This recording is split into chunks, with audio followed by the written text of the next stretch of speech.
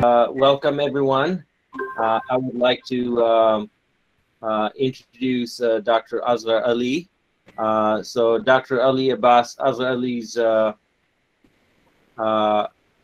educational scholarship and clinical practice focuses in two areas.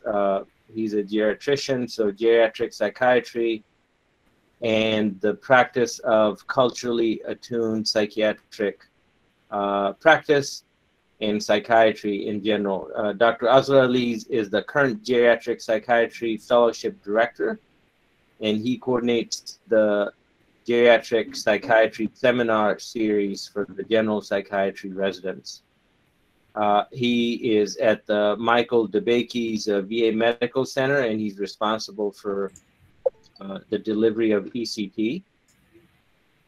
In terms of cultural psychiatry, Dr. Asghar-Ali's has been presenting locally as well as nationally on ways in which trainees and practitioners can work towards improving their cultural attunement to best serve their patients. So I actually found out about him after doing some lit search and finding a paper that he and some of his colleagues had done on this very topic, and I was delighted that he agreed to come and speak to us. And I was also delighted to see his interest in cultural psychiatry. So, as you know, as our trainees know, one of a big element in our residency is military culture and how it impacts our practice. So.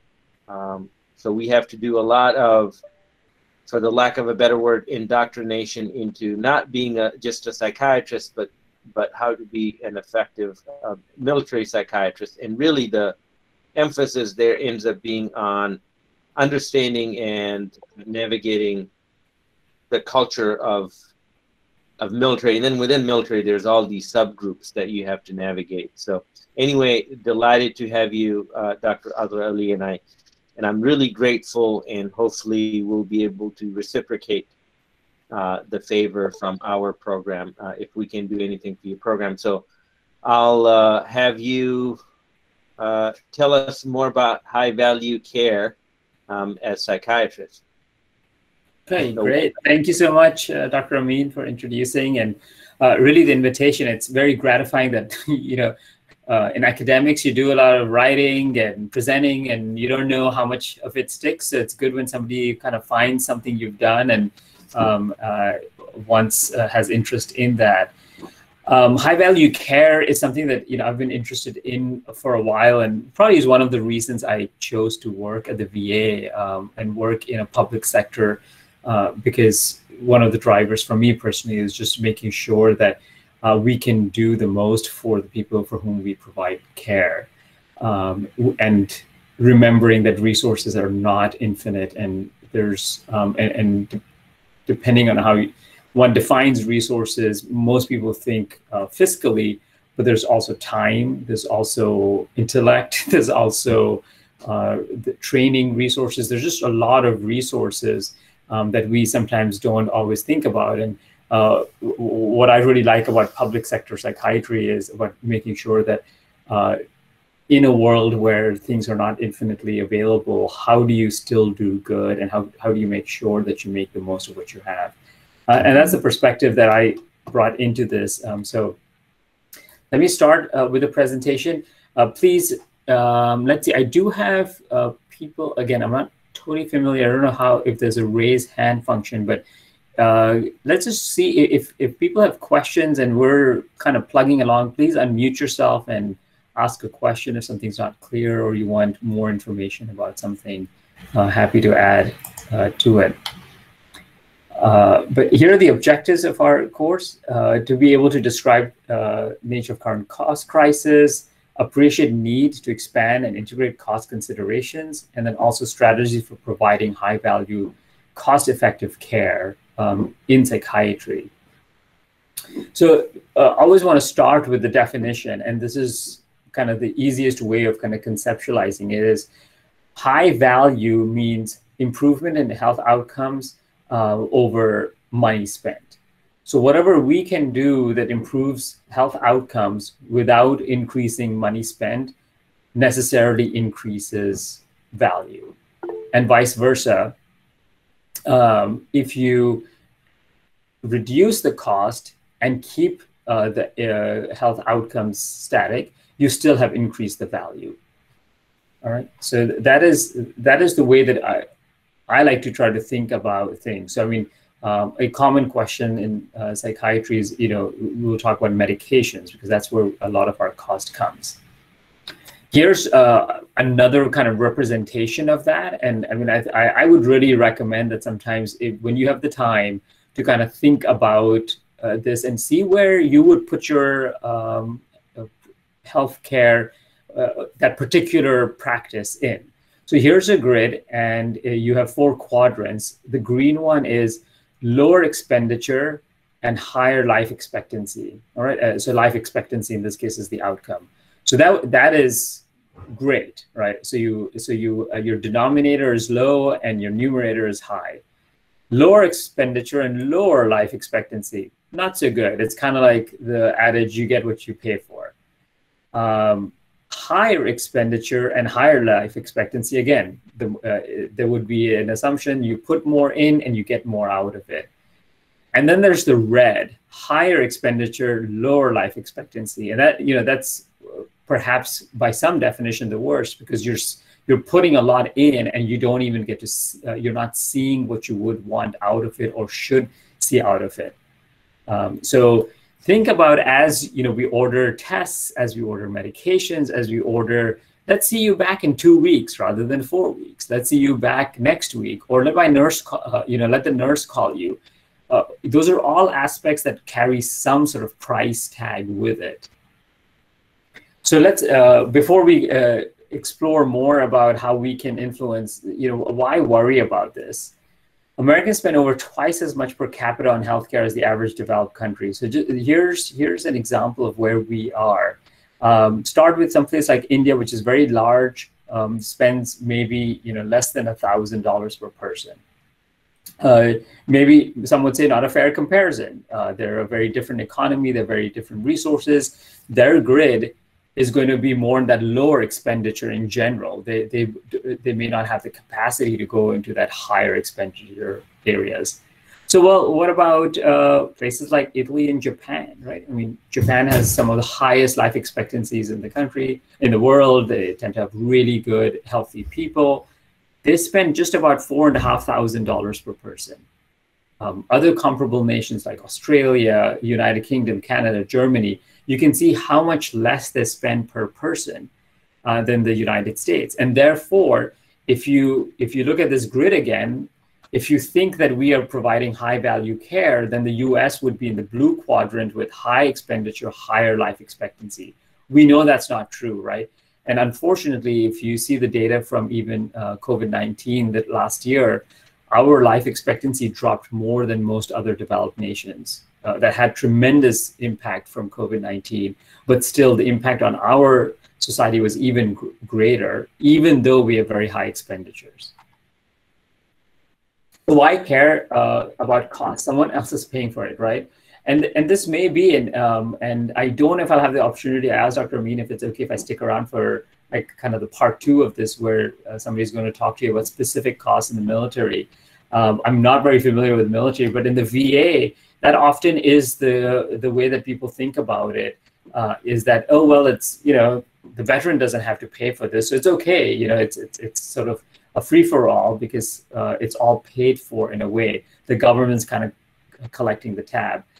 Similarly, in private sector, sometimes the assumption is, well, this is someone with insurance. So insurance has got it. Like, I don't need to worry about it because the end user, the patient / the client, they're not going to see this. So my behavior doesn't necessarily influence what they pay.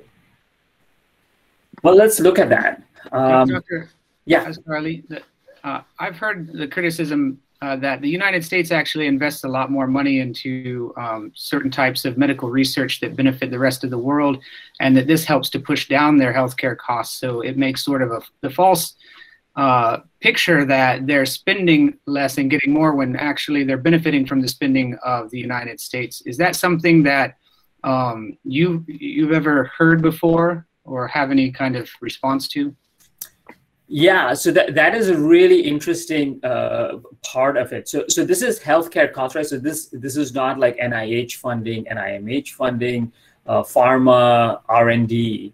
But a lot of those discussions come up there is that, oh, well, the only reason, say, Australia gets to negotiate prices of medications is because the US is paying high prices.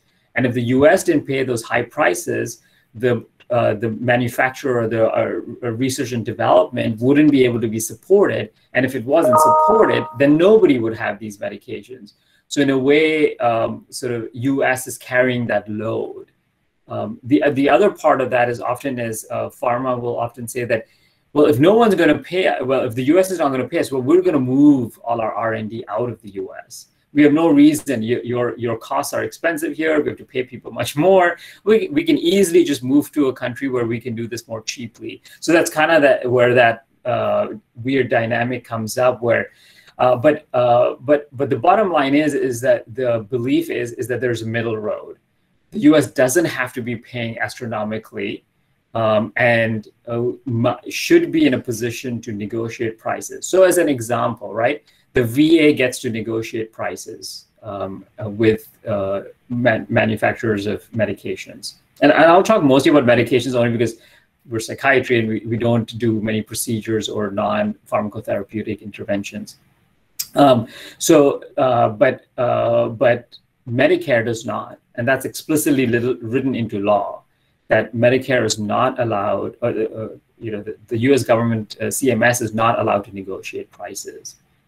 Doesn't really make sense. It's a high volume, high utilizer. Medicare, if you look at just demographics, older adults are the people who use most treatments the most.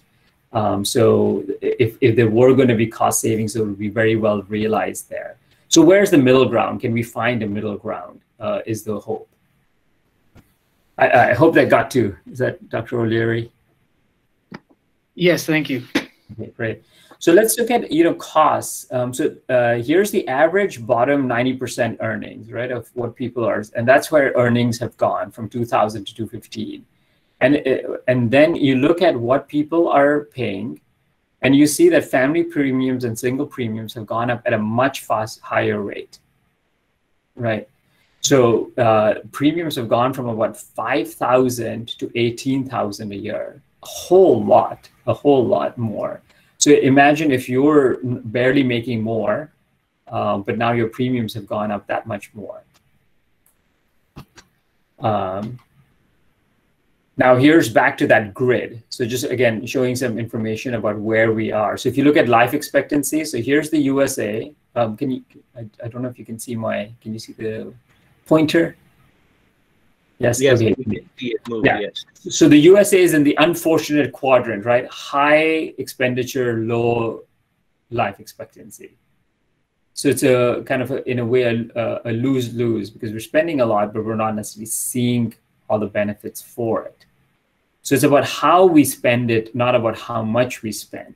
And then you look at a lot of those other countries that I had on that chart. There's Japan with high expenditure, but then they seem to be seeing a lot of benefits. There's Great Britain. It had much lower than Japan, but it's still in the kind of the quadrant where you have high expenditure and high life expectancy. And then there are some of these where again, I didn't look into what explains why even with low expenditure they have a fairly good life expectancy.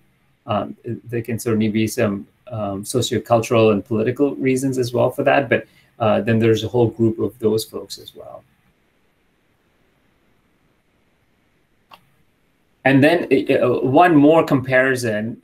So this is by the Economic Policy Institute about here's the US, all right? The US on health system attributes relative to score of 10. And so if the US is a 1, in everything but care process, and care process is defined by like care coordination, access to care, the US is sort of below its advanced country peers. Right? Again, and remembering that we tend to spend anywhere from 50 to 100% more than most other comparable countries. So if US is one in terms of equity of care, and I know that you're getting going to be talking about that later today. Here's US, and the country with the lowest scoring non-US country is far ahead, and the highest is so much further. So our care is not necessarily even equitable, even though we spend quite a bit on it. Now, high cost is relevant to psychiatry specifically, and this is from SAMHSA. So if you see here's, and I don't know why they've chosen these colors. They're all kind of like shades of brown, but I looked at it carefully to kind of make sure I knew which ones were which. So here's 1986. Medications were only about 8% of that cost. Became 28% in 2009 and then 14. And any ideas why it might be going down to 26% projected? This was a projection for 2020.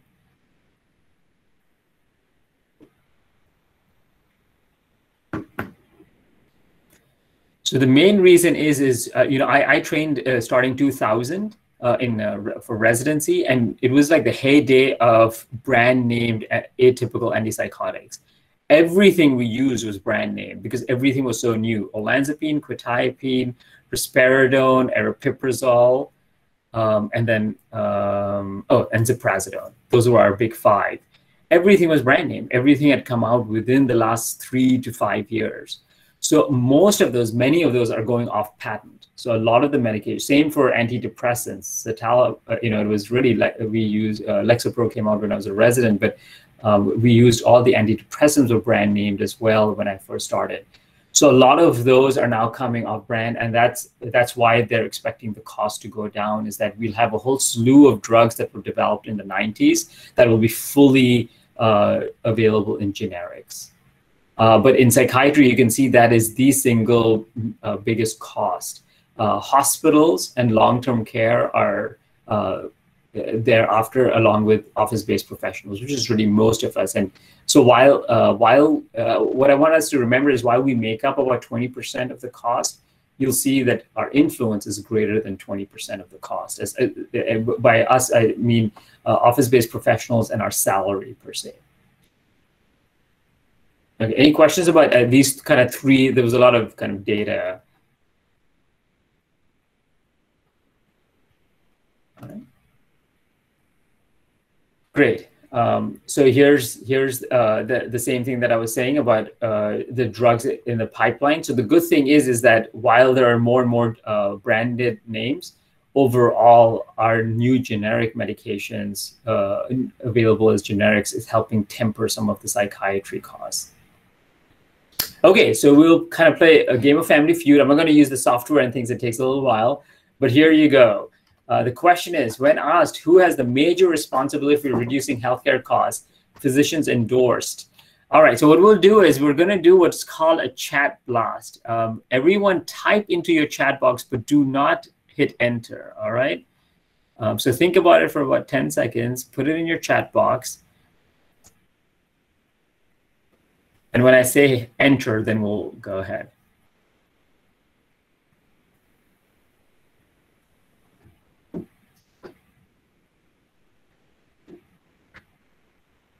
Okay, go ahead, hit enter. All right, love it. I'm working with people in the DoD. They like me think everyone blames the government for everything. It's like it's always the government's fault. What has the government ever done for me? Right, so let's see. All right, I see a lot of governments. We'll compare the chat box results with this. So most physicians believe trial lawyers, 60%. You know, if it weren't for the suits, our costs wouldn't be that great. It's those healthcare insurance companies. They're the ones who are making all the money. They're driving up these costs. It's the hospitals and healthcare systems. It's the pharmaceutical manufacturers, right? And then patients. Somehow, you know, more physicians, about half the physicians feel like patients are driving up the cost. And then finally, about a third of the physicians feel like maybe they have something to do with driving up the cost as well. As the people who actually deliver the healthcare, they seem to have very little confidence in their ability to control or influence that.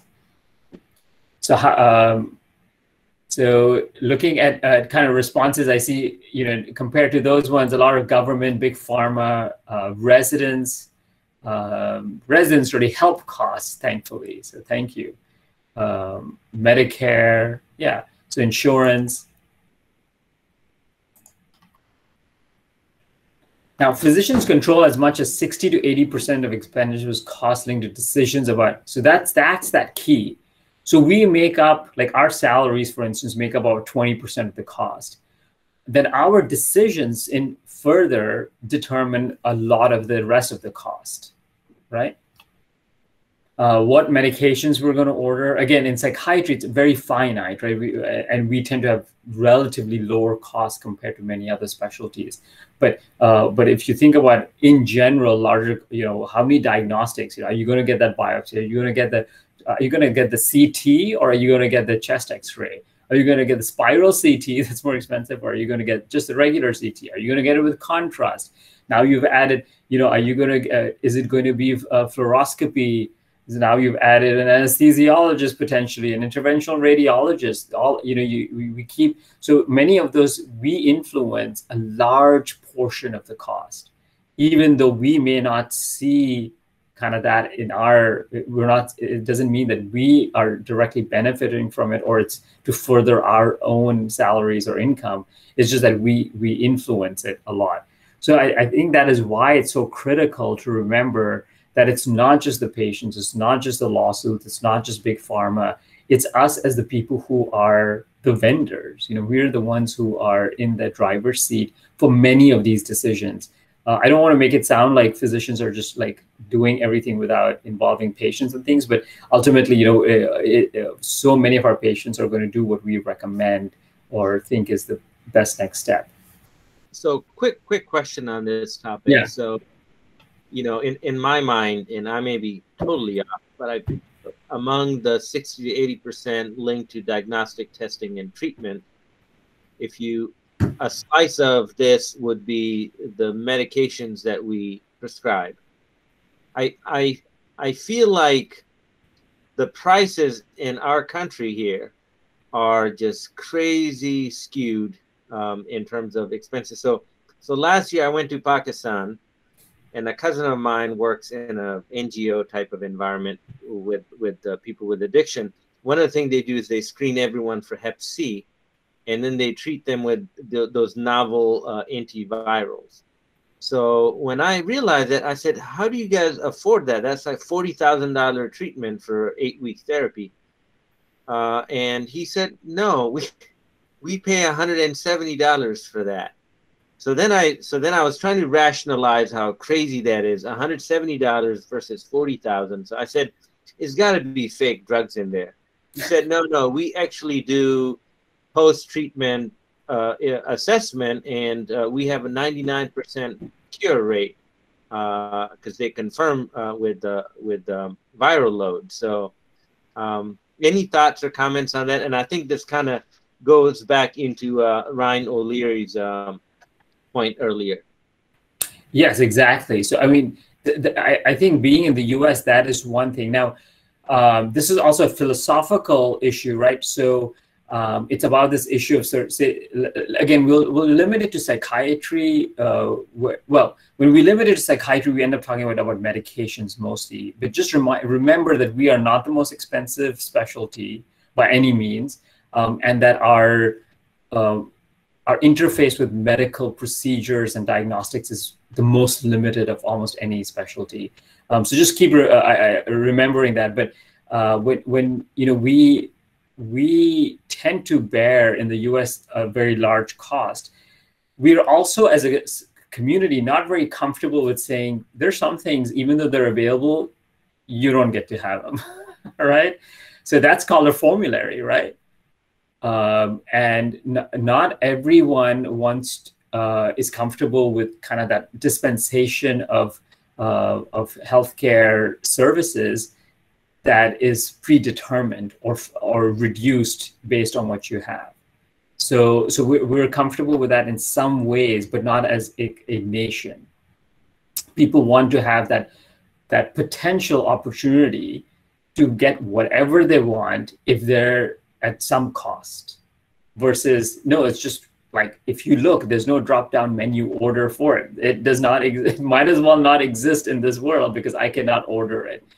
That is something. Now, other countries are more comfortable with that. They say, here's what it is. We will get these are the three medications we will have. And these are countries. So not, the VA does that, for instance. We have a formulary. Does DOD have a formulary? Yeah, they have a formulary. Certainly county systems have formularies. Health insurances have formularies. The reality is that formularies exist, but as individuals, we don't want to hear that. So what becomes is that the marketplace in the U.S. is very large because of the way that things are dispensed. So that's a kind of just a way in which we perceive our access to healthcare as well, which is important. But yes, I mean, definitely the whole cost thing. This was very relevant very recently about Pfizer and Moderna allowing for other countries to make it, right? Because once other countries are allowed, then suddenly instead of paying $500 a dose or whatever it is that the US is paying, everybody can start getting it for like pennies or double-digit dollars. The cost will go down completely, and that will definitely impact how much they make. So it sounds like it's very intertwined, policies affecting our pie of the, our slice of the pie. Right, yes. Thanks. How is it, again, relevant? Just look at this. Reasons for not receiving mental health services. And sorry, this is old. I couldn't get it more updated on this one. But when you look at this, about 45% said could not afford, and then health insurance does not cover enough treatment. I mean, I just recently shifted health insurance, and one of these prescription things that I get all the time went from like $9 to $20. I mean, that's a substantial bump. Luckily, it's something that I need only twice a year, so I'm like, okay, not a biggie. But if it's something that you were doing on a week or a monthly basis, and the cost doubled, and for so many of us, that is an extra $150 a month now, a year, that you have to make sense of. So just talk about, in a study of 660 patients underusing medication, 67 never told a clinician in advance they plan to underuse medication. When they asked, like, well, why didn't you tell anyone? They said nobody asked them about their ability to pay for it. 58% said they didn't think their providers could help them. And that's the part that makes you really sad, is that they think, like, even if I told you, you wouldn't be able to do much or anything about it. And we really want to change that dialogue. We want them to know that while we can't fix everything in the moment, we are part of the solution. Patients are most likely clinicians if clinicians talk to them about medication costs, ask them about problems paying for prescriptions, and offer advice. So maybe I don't know how to do gallery view while sharing, so I can't. But if someone could volunteer, if you've been to a physician as a patient and talked to them about cost. Has anyone talked to their clinician about cost? Hi, so this is Chelsea. I have a husband who does post-heart transplant, and so cost comes into a lot of our conversations in the civilian sector. Okay, right. For sure. I mean, that a lot of complexity, a lot of providers maybe not communicating, doing different things, thinking that they have just the right solution to everything, and definitely not keeping in mind necessarily about the whole big picture. So I can imagine where cost could easily spiral, and with no one entity taking responsibility. So yeah, I bring up, they found these to be counterproductive as a patient. But when you do ask about cost, the physician doesn't know, found these questions to be counterproductive as a patient. Correct. So I think that is, so Dr. Rusling, thanks for mentioning that. And that's partly why we're having this discussion is, right? So we can be part of the solution so that when people come to us, and again, it may not be extremely relevant in DoD because you do have a formulary, you may not have those discussions, but if you're having those internal dialogues for yourself about how high value care am I providing, the patient may, even without the patient asking, that would help you provide the highest value care. So, and we'll come, Dr. Rusling will come to that toward the end about what could we do as physicians and clinicians that could help improve that dynamic. All right, so we'll do another question. What are the barriers to discussing costs with patients? It's like Dr. Rusling set us up. We'll do the same kind of chat blast. Everyone take a few seconds to type in an answer. And then when I say go, we'll hit enter.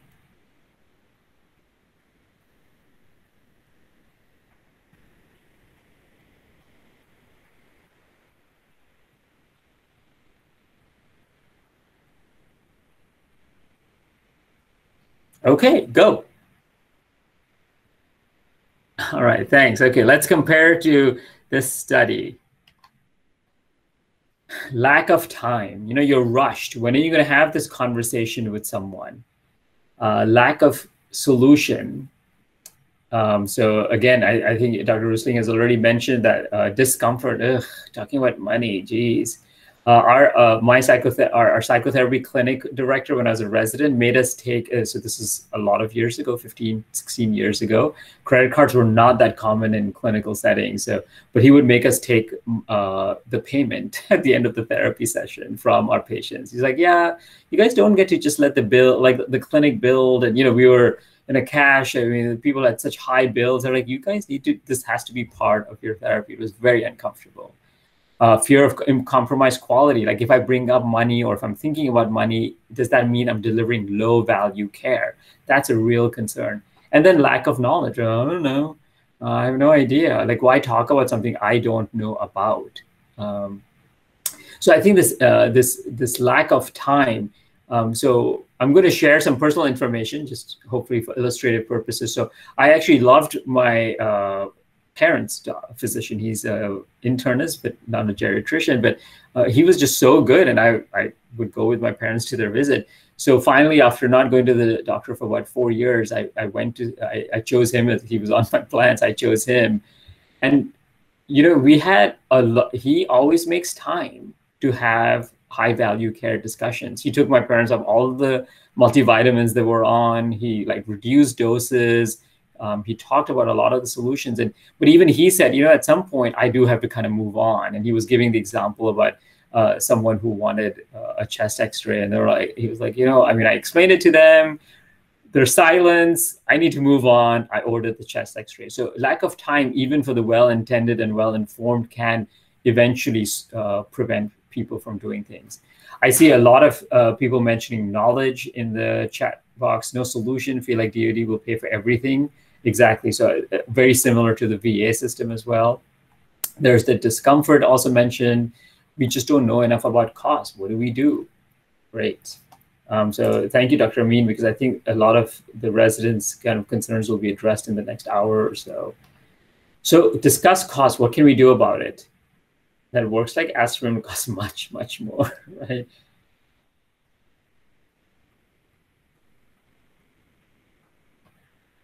What are the barriers, and then what can be done?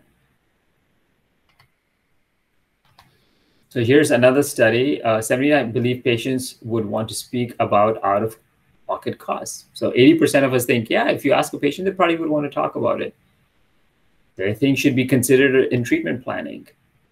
63 patients want to. I mean, so this seems like we're all good with this. We think this is a good thing. We're all on board. About 35 of us have ever talked about cost, you know, based on the survey. And what about how many patients have ever discussed? About 15, so even fewer. So maybe those physicians are talking about it with the same people. It's like over and over. What are the barriers? Discomfort, not enough time. Didn't think physicians would have a solution. Physicians who wanted but cited that didn't have not enough time. So again, you see that patients and physicians have similar barriers that they identify. Discomfort and time really come up a lot, and then not having a solution. So I think when you think about the three things that you may want to address based on the chat box comments as well as the surveys, that we need to get over our discomfort. We need to not only get over our discomfort, but make it more comfortable for the patient. We need to figure out where does the time come for this. And we need to be informed enough so that we can come up with some solutions. All right, the third activity. What do you do to help patients with out-of-pocket prescription costs? And again, this may not be very common, but you may be thinking about it even as you as a patient. And we'll wait to enter when I say go.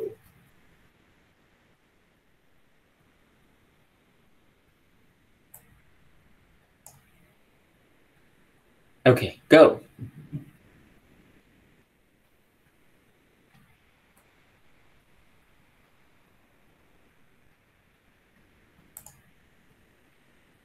All right, great.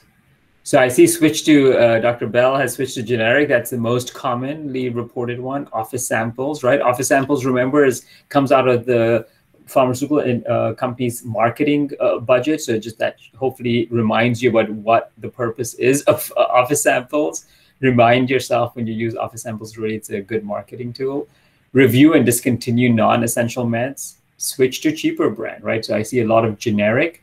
Thank you for the honest do nothing. Prescribe higher dose and split pills. Refer to pharma assistance programs. They can be really helpful. Again, part of the marketing, but it can be helpful. Suggest over-the-counter equivalents. Refer to social worker or government agency, right? Do you need Medicare Part D if you're Medicare? Do you need Medicaid because you can't afford this at all? So let's compare that. Good RX, I'm really happy that people are putting in good RX. And by the way, for the thing that changed from $9 to $20, the pharmacist thankfully just automatically used good RX. It would have been like $60 for me in this new insurance otherwise. Yeah. Free samples. Now, does DoD allow free samples? No. No, okay, I didn't think so. I mean, the VA doesn't either, All right, so we recommend these three questions. All right, so hopefully this is the entry point. Doesn't take too long, so that it addresses the time. It allows for that discomfort to be addressed, and then allows you to develop solutions with your patient. How much is your copay? I went in the first time, like I said, after 4 years, I had no idea. It was new insurance. I had no idea what my copay was. What do you have to give up for to pay for this? For many of us, the answer is nothing. But for many, many, many of us, the answer is I'm going to have to look at how much it is, and then I'm going to decide, right? And it might be that I don't get it for another 2 weeks until the paycheck comes in, or until the other medication that my X, Y, and Z person needs is paid for. Have you ever stopped taking a medication because you couldn't afford it? So 3 really simple questions about medications. I think that the trickiest one on here is the copay, because not only do you don't know what category as a patient, because most of us have tiered copays in our pharmaceutical plans. So it might be $10 for like generic, $20 for their preferred, and then $40 for everything else. And you wouldn't necessarily know what that is. Okay, become educated about the cost of treatment. So what can we do about it? We can discuss cost. We can ask those 3 questions. We can reduce discomfort. We can make time. We can also become educated about the cost of treatment. So does anyone know about a new law as of this year that helps all of us become more aware? Okay, there is a new law. Hooray! Right? So it's part of course, everything that seems to have anything to do with healthcare seems to be related to the Affordable Care Act that was like now it's 10 years old, but nonetheless, ripples continue. So the final rule, which purports to define standard charges, okay, requires hospital to make public 5 types of charges. Gross charges, non-discounted rate, as reflected in a hospital's charge master. So a charge master is this huge document that every hospital already has but has never shared publicly in the past, that has theoretically what they charge for everything, like everything. Discounted cash prices, the rate the hospital would charge individuals who pay cash or cash equivalent, payer-specific negotiated charges, right? And then de-identified minimum negotiated range rates, and then maximum. So why is this so specific? Because guess what? So when my parents moved here about 10 years ago, they had no insurance. This was before the ACA as well. And my father needed, or one of my parents needed, some sort of imaging. So we called around hospitals. They couldn't tell us what it might cost out of pocket. And if you happen to find something on their website, or they happen to tell you, they weren't certain that when you came in that would be the actual thing that would charge you. Because they're like, well, yeah, that's listed, but it depends on a lot of things. Like what things?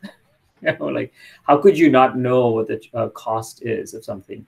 So that's partly why. The other thing is that sometimes people will list things, but then when you actually ask them, well, I'm going to be paying cash, they're like, oh, well, then that's a different rate, right? So the government wanted to have it very clear and spelled out what the cost would be for someone depending on what your situation would be, right? Now, will this completely make it very clear? No, but at least it's a start. At least it's a start so that people know. And this took effect this year.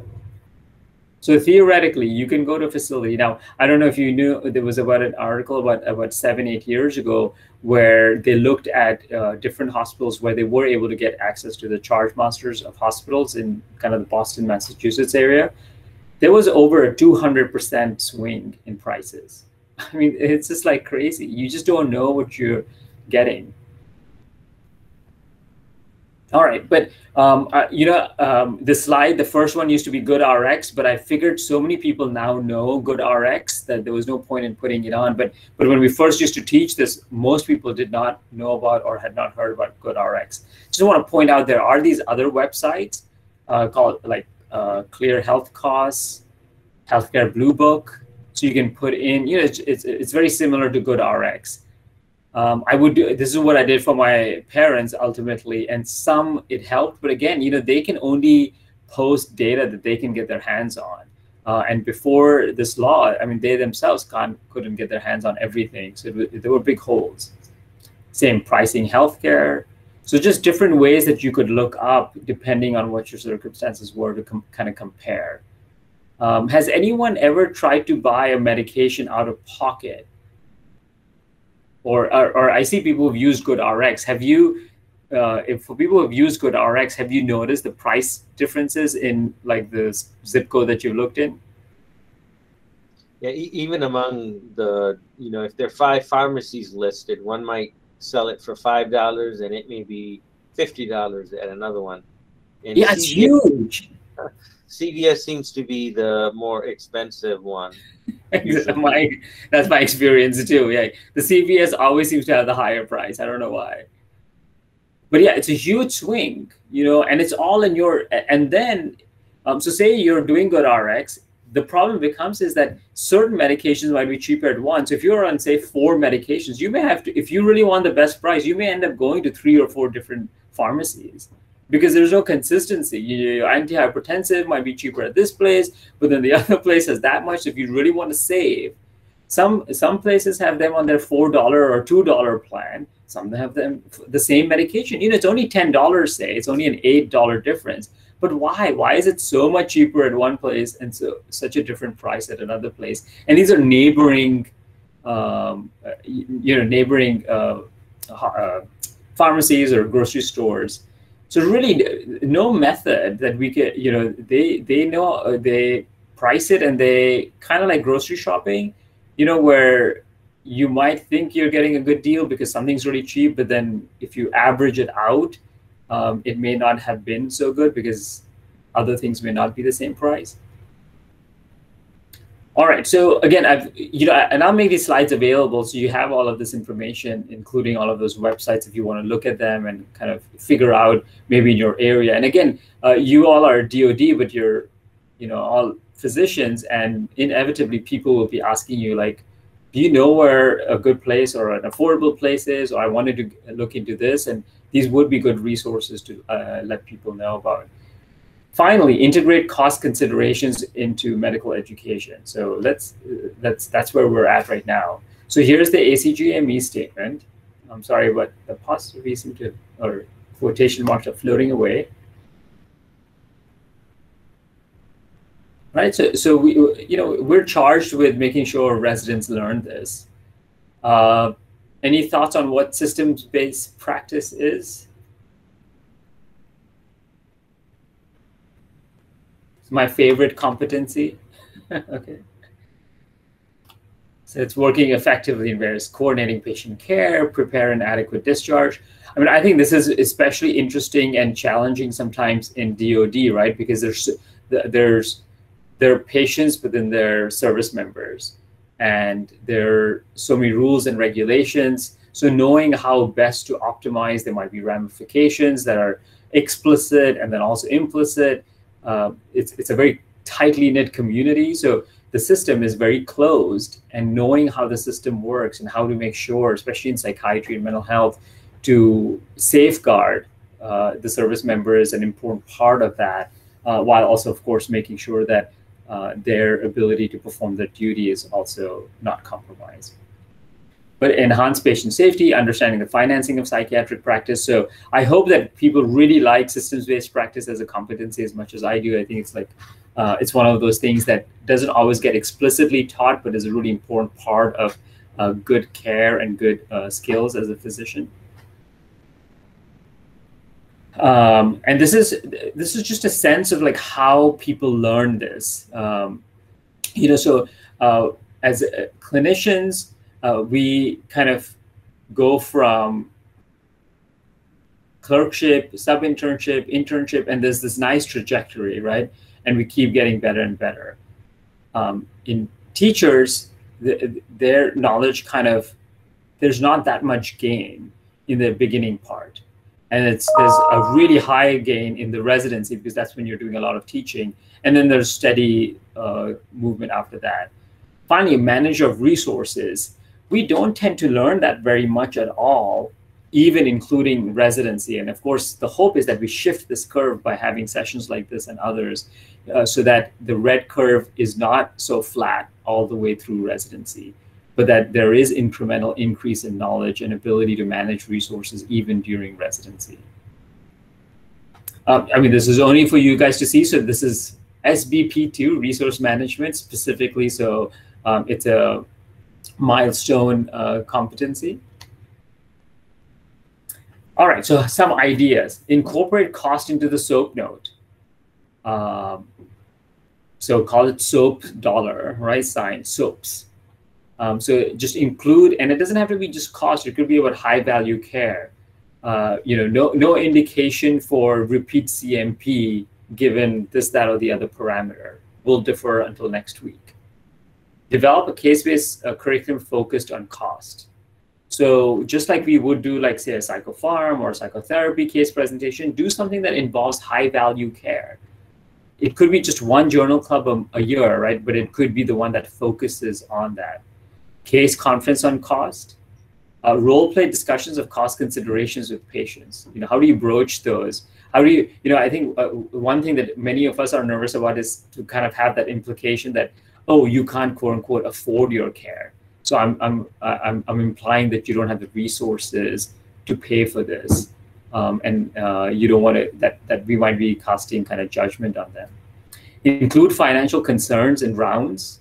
This is one way that I can influence the most. Include prices of tests and procedures and information systems. At least CPRS here locally has it. Have you guys moved to? Oh, geez, I've forgotten what contract the VA has. But you guys are getting Genesis, right? No, something else. Cerner. Cerner. Yeah, it's Genesis. So Yeah, it's the shell that the DoD's put on it, but we'll. Oh, I see. So you've already moved. Yes, I think prices should be on there, and I've been showing residents' medication prices for a number of years. Include feedback about the financial aspects of practice patterns. These make rounds and discussions sometimes longer and painful, but I think even if we do it infrequently, but at least with some regularity, it becomes part of the process. Now, I did want to include, I think one thing that kind of someone had mentioned also in the chat box is just about like, how do you do this so that you can do it well, or that you're not kind of not serving the person well. So there are some ethical considerations. And I read this great article, and it's cited here, about just how to conceptualize value when you're thinking about high value and cost. There's some considerations that are ethically obligatory. Okay, inclusion of value is based on strong and sound evidence, and the patient would receive equivalent or superior care at a lower cost. So we're ethically obligated to then consider value. We shouldn't overlook it.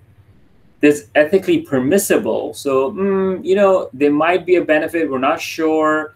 And while the cost might be greater, it seems that we should go ahead and move forward with a less valued intervention.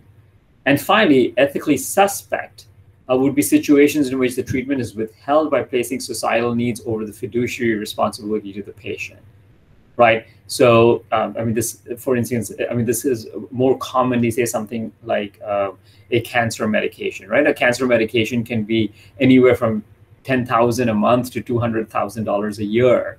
And you go, you know what? Your chances are so slim, and that $200,000 could be so much better used by, if I did X, Y, or Z, or I withheld this treatment and didn't tell you about the option or dissuaded you from selecting that. That would be ethically suspect. We don't want value to take over the fiduciary responsibility to the patient. Ethically obligatory would be always marking generic on your prescriptions, so that when somebody takes a prescription to the pharmacy, they're like, they can automatically do the generic, and they don't end up always doing branded medications. Oops, sorry. Okay, and there was also this book that came out, I think just last year, and I don't get any proceeds. I just have a chapter in there about seeking value, balancing cost and quality in psychiatric care. This was its first kind. Again, when we read a lot of non-psychiatry literature, it doesn't resonate with us because it's so much more focused on procedures and diagnostics, and we tend not to have those. But this book takes a whole look at all the aspects within psychiatric care. Okay, and with just a few minutes left, I wanted to end with that and see if there were any other questions.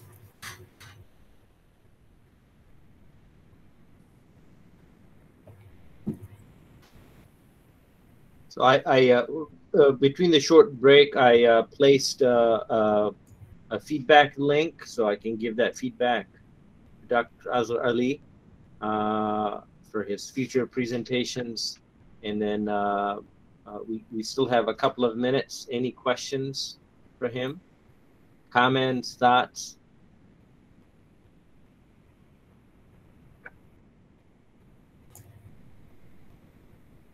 Anyone feel like, if you're willing to share, that this, it just is not our realm?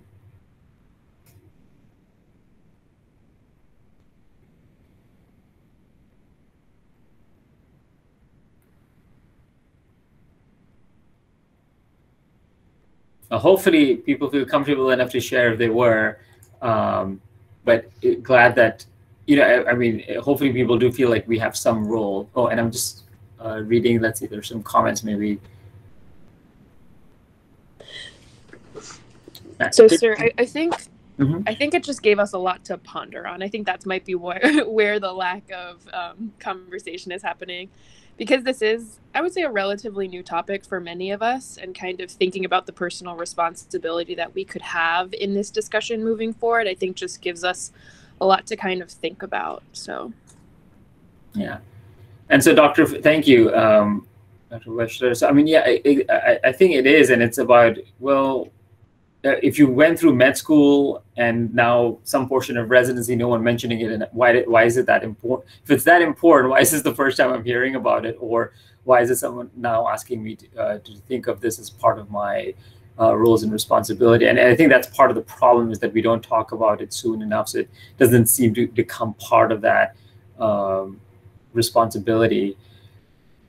Dr. Fisher also mentions about just the concern, and yeah, there certainly are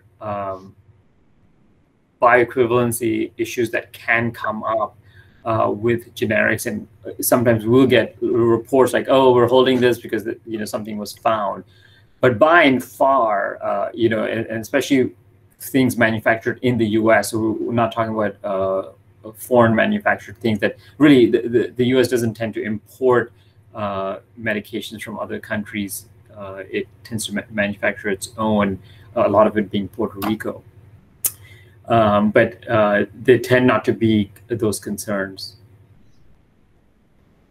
So Dr. Asghar-Ali, I really appreciate it. I think one of the things that happens when we graduate is it gets less and less common where we're sitting down in a presentation where there are things that we have not heard of, right? So because you start to hear things, and so the unknown shrinks, that unknown box. But I would have to be honest with you, a lot of these ideas that you had, I love that chart with the outcomes versus the cost. I really love that mental model. It was very powerful, I thought.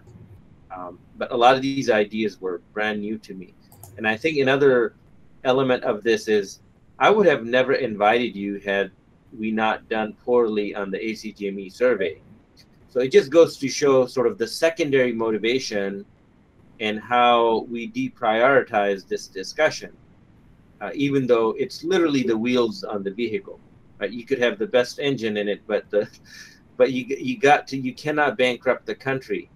And in the DoD, the medical costs are bankrupting the DoD. We won't have enough money for bullets and beans if we're spending everything on the Band-Aid. So I really appreciate you coming, and you're welcome to stay in. We're going to give the residents a few minutes of break, and then we'll go with our pharmacy team to tell us some more specific things related to cost from psychopharmacotherapy. And then I also will submit to you the feedback that I get from the residents. So thank you so much. Thanks so much for this opportunity, and thanks for everyone's participation. Thank you so much.